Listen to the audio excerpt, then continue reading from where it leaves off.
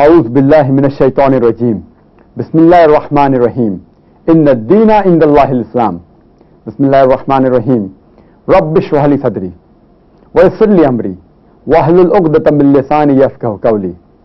I welcome all the viewers with the Islamic greetings. Assalamu alaikum wa rahmatullahi wa barakatuhu. May peace, blessings and mercy of Allah subhanahu wa ta'ala be on all of you.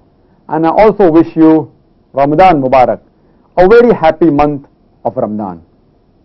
Today we'll be speaking about Islam, the universal religion. Islam comes from the root word salam, which means peace. Salam also means submitting your will to Allah subhanahu wa ta'ala. So in short, Islam means peace acquired by submitting your will to Allah subhanahu wa ta'ala.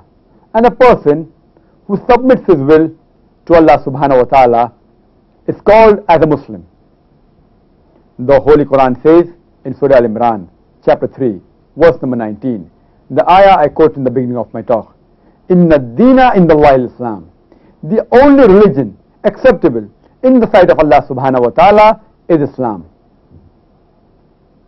Most of the religions, they either cater to the soul or only to the body. But Islam, alhamdulillah, is a religion which has got a dual role. It caters to the body as well as to the soul. Most of the other religions, they preach that in order to come closer to Almighty God, you have to renounce the world. You have to lead a life of celibacy.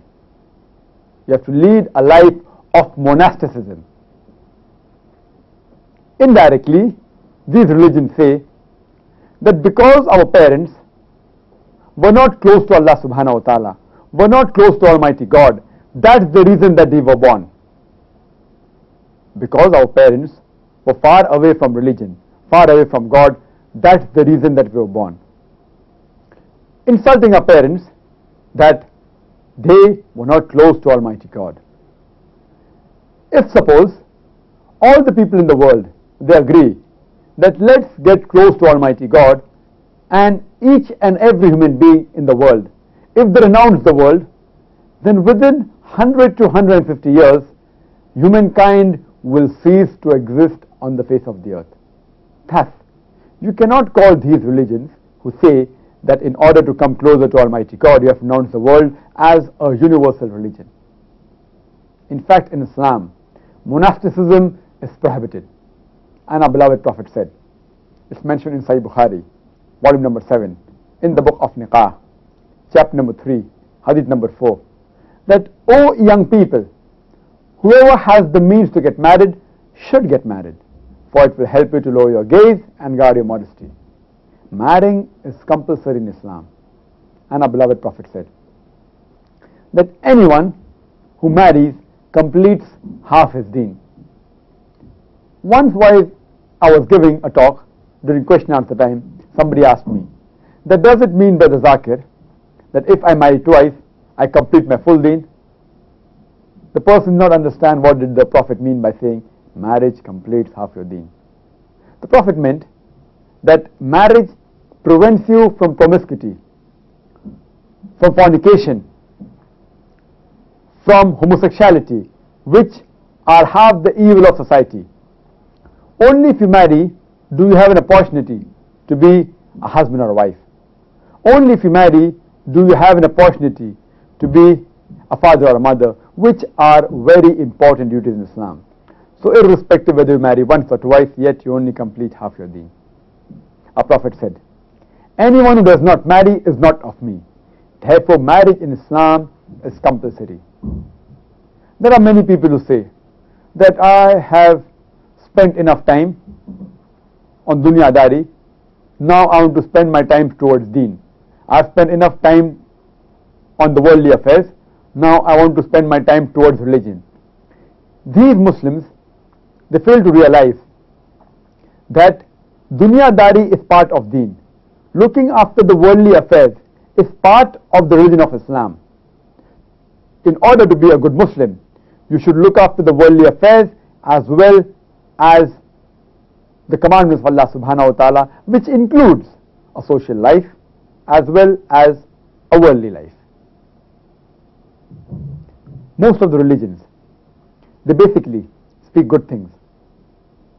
They teach its followers that you should not rob, that you should not cheat, that you should not rape. All the major religions teach good things. So what is the difference between Islam and the other major religions? The difference between Islam and the other religions is that Islam, besides teaching its followers to do good things, it shows you a way how to achieve that goodness, how to achieve the state of goodness.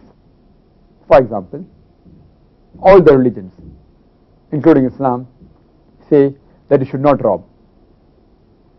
So what's the difference between Islam and the other ways of life? Islam, besides telling not to rob, it shows you a way how to achieve that state in which no one will rob.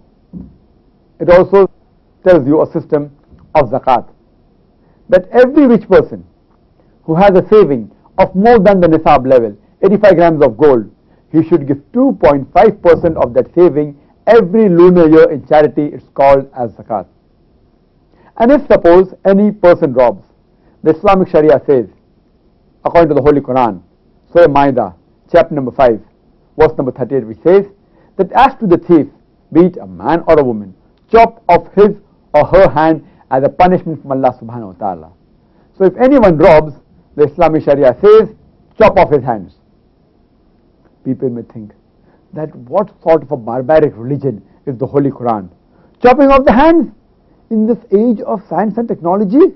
It's a barbaric religion. It's a barbaric way of life. And they feel that if you go to Saudi Arabia, every second person you come across, you will find his hands to be chopped off. I have been to Saudi Arabia several times. I have not come across a single human being whose hands have been chopped off. Surely there will be few people who have been given this punishment, but it's not as common as the non-Muslims think it will be. I'm asking the question that if you implement the Islamic Sharia in America, which happens to have the maximum rate of crime, and it's supposed to be an advanced country, but yet the crime rate is very high. If you implement the Islamic Sharia, that every rich person should give 2.5% of his excess wealth in charity to the poor people. And after that, if anybody robs in America, chop off his or her hand as a punishment from Allah subhanahu wa ta'ala. I am asking you the question. Will the rate of crime, theft in America, will it increase? Will it remain the same, or will it decrease? But natural, it will decrease. It's a practical law. You implement the Sharia and you get results.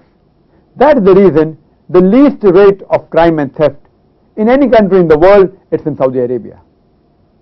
Let me give you another example. That most of the religions say that you should not rape, you should not molest a lady. Islam says the same. But the difference between Islam and the other ways of life is that Islam, besides saying that you should not rape or molest any woman,